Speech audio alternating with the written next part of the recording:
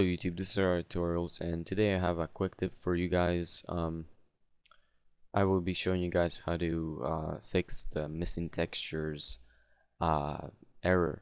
So when you download a intro template, or you just move the Cinema 4D file, project file, into another location, you might click on render and it will say error. In this case it will not, because everything is alright in this project.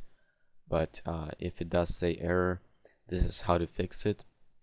But first of all, I'll have to close this. And basically, when you download a new project from YouTube, like, I don't know, an intro template,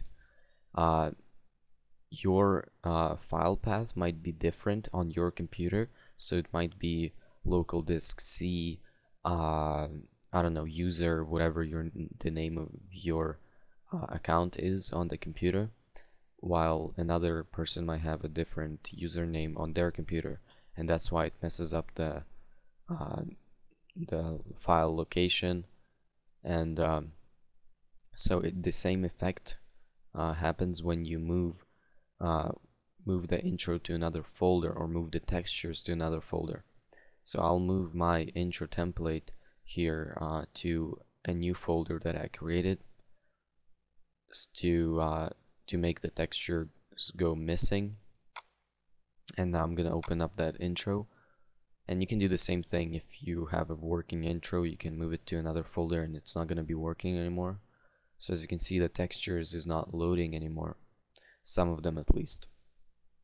Okay, so to fix this, just click on any material in the material menu, and then right here in the new window there should say mode, edit, user data. Click on mode and go to project info, or material manager info, or something along those lines. Okay, and then click on it, and then go to the textures tab, and then select whatever texture is missing. So in this case, Scratch Metal 2 JPEG is missing, and it's gonna say error loading texture if it is missing, and it's gonna be a black square. Okay, so now let's remember the name of this texture, and then click on the little button with 3 dots, and then find that texture. So in this case it's in the new folder, and there it is, textures, and it's called Scratch Metal 2. So find that texture by looking at its name and then looking for it, or just search for it in the search textures bar, or just do it like this and click open. And no, and then do you want to replace this texture in the whole project? Yes. And the texture was replaced 16 times. Okay, so that's 16 times that you could have been individually searching, replacing the texture. That would take forever, but in one swift move we have replaced the texture.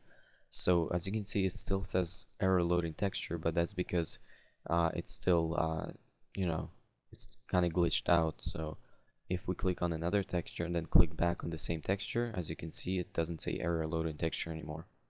So we have successfully loaded that texture. So then there is another texture. You can do the same thing with every other texture, but if it's the same exact texture, then you don't need to do it over and over. Okay, so this texture X steel metal texture is missing. As you can see, it says it's error loading texture. Okay, so select it and remember its name, and then click on again the little button there, and then find the texture, and then select it once you find it and click open. And again, yes, replacing the whole project. It was replaced 2 times. Okay, so now we are done. That's how fast you can replace the textures. You can probably do it faster because I had to explain everything as I'm doing this. but on your own you can probably do it much faster once you learn also how to do it faster. So thank you guys for watching. I hope you enjoyed this quick tip. I'm hoping that it was useful, and if you did find it useful, please like the video, please subscribe, and thank you guys for watching.